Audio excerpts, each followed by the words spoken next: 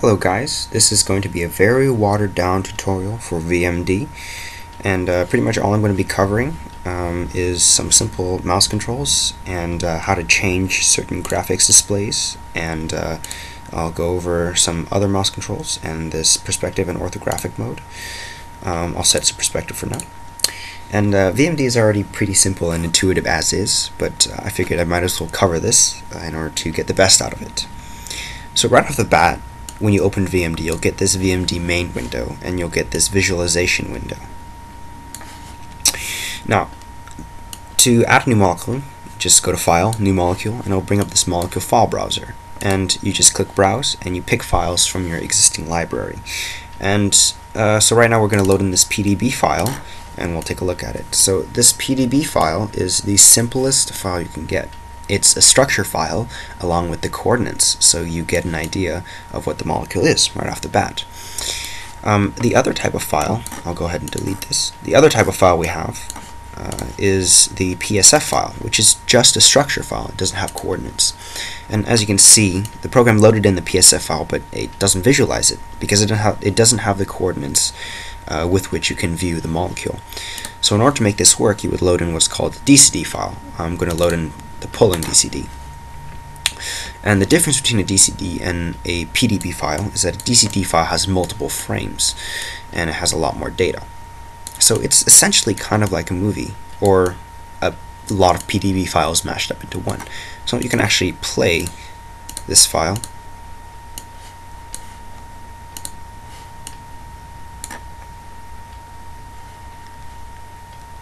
and watch it jiggle, and you can move the speed, and you can, play it on a loop if you want. Now we're going to go back to the PDB just to go over some of the mouse controls real fast. So when you open VMD, the easiest thing, everyone probably knows this right off the bat, is that the left mouse button controls the rotation on all three axes, so you can move it however you'd like in all directions. If you use the right mouse button, however, you would get a rotation on constrained on one axis, so it would be rotating like this. And another thing that's really helpful actually is if you press on your keyboard right next to the backspace button, there is it doubles as the plus and equals sign button. If you click that, it returns it to the original view, so you can reset pretty much whenever you get messed up. If you like, oh whoops, it's doing this, and you want to get back to normal, boom, back to normal. It's the plus, it doubles as the plus and equals key, and it's right next to the backspace. Now the rest of the mouse controls are over here, and you would click on this mouse extension here. So you have translate mode, which pretty much moves it left and right. And if you right click, you can actually zoom in and out. The other one is the scale mode, which acts as the same thing as the right mouse button does on the translate mode. I'll go back to rotation mode for now. And then the last big one is the center button. You can actually center or replace your center with something, and when switching back to rotation mode, it makes a new center, so it would rotate around that center. So I set it here. Originally it was around here, but I reset it there.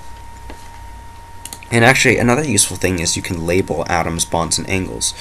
So, I mean, if you're doing a presentation especially, this is very important in order to show what you're looking at and help others visualize as well. So you can do this for atoms as I've done, and you can also do it for bonds and angles.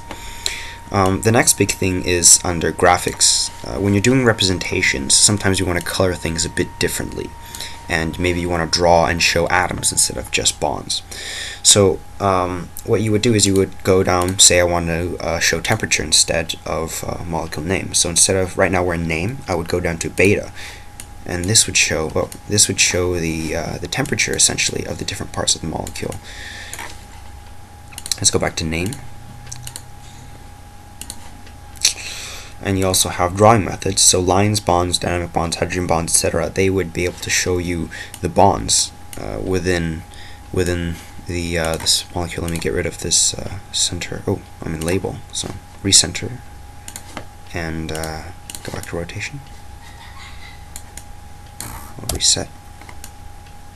There we go.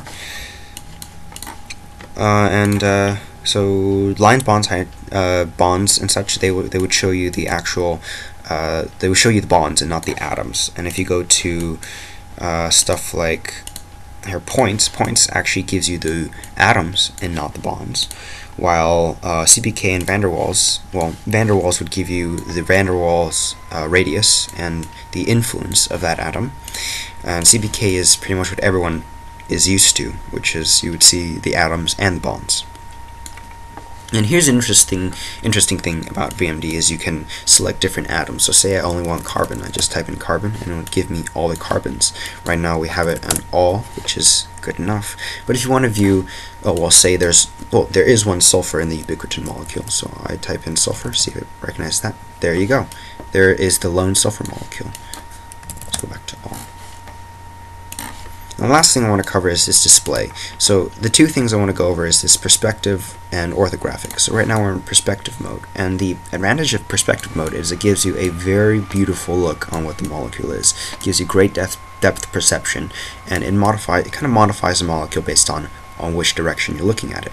The problem with this is it doesn't preserve the accurate bond lengths, so it's not very realistic per se. You don't get a good sense on how it works. So you can change it to orthographic, which preserves bond length and gives you a very, very accurate representation, but doesn't look as good as the perspective. So normally we just keep it in perspective mode because, well, hey, I want it to look good. So thank you guys for bearing through this tutorial. I hope it was helpful, and as I said, it's a very, very watered down version meant for those who just want to get through this and get going on their own. Thank you. I also want to thank Alice, who is the inspiration for this. She had to deal with me through the summer program I was with her with. And I hope this is very helpful to Alice and the lesson plan she is using this in.